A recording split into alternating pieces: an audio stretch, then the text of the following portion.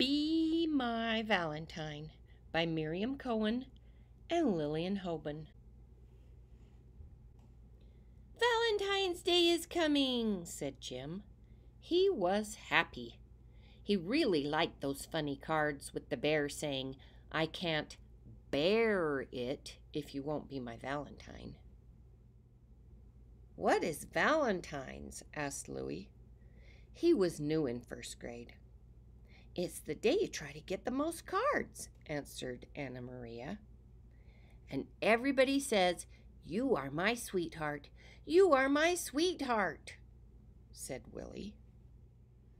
The teacher said, "On Valentine's Day, we send cards to show we like someone. Everybody must send a card to everybody else in first grade. Then no one will be sad." "I'm not going to send a card to Anna Maria," Danny whispered to Willie.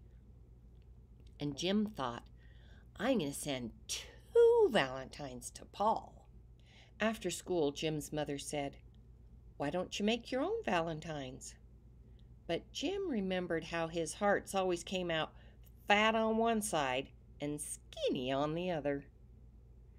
And he could never make those little bees with the big eyes, the ones that said, "Be my honey." Jim rushed to the 10-cent store. The other kids were already there. First, they looked at all the candy. Then they each bought a box of Valentines. Each box was the same, and each box had enough cards in it for everybody in first grade.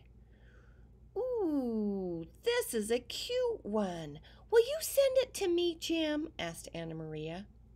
But Jim was thinking which cards he would send to Paul. At last it was Valentine's Day. The teacher called out the names on the cards.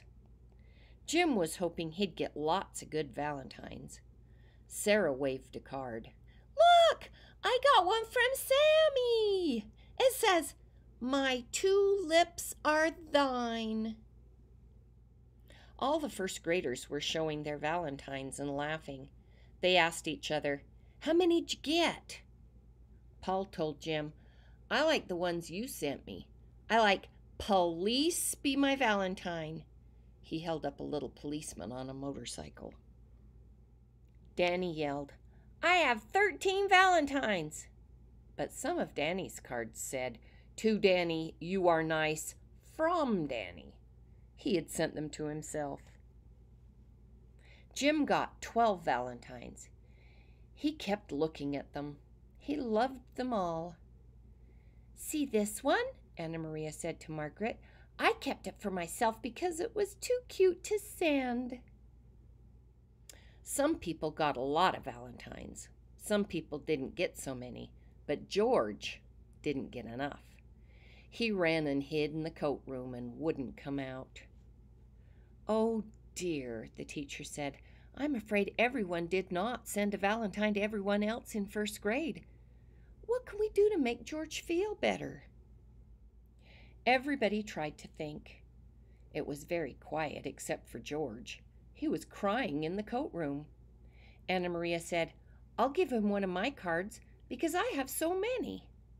But George hollered, "I don't want it." "I know," Jim cried. "We can play music for him." He took out his harmonica and began to blow. Paul went to the music corner and got the trumpet. Anna Maria took the kazoo before anyone else could. Willie got the drum. Margaret planged the guitar. Danny bonged the xylophone. And Louis whanged the triangle. Sarah put a pretty cloth on her head and began to dance. Around the room they went. George came out slowly. Sammy gave him the bells to shake. He knew that was George's favorite.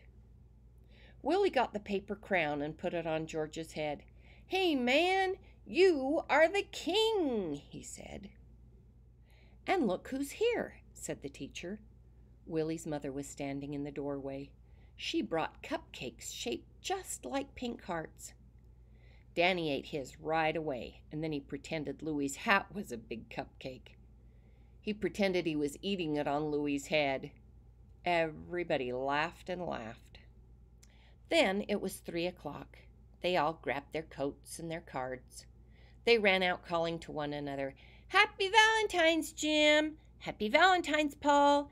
Happy Valentine's, Willie and Sammy and Anna Maria and Louie and George and Margaret and Sarah and everybody! Happy Valentine's Day!" The end.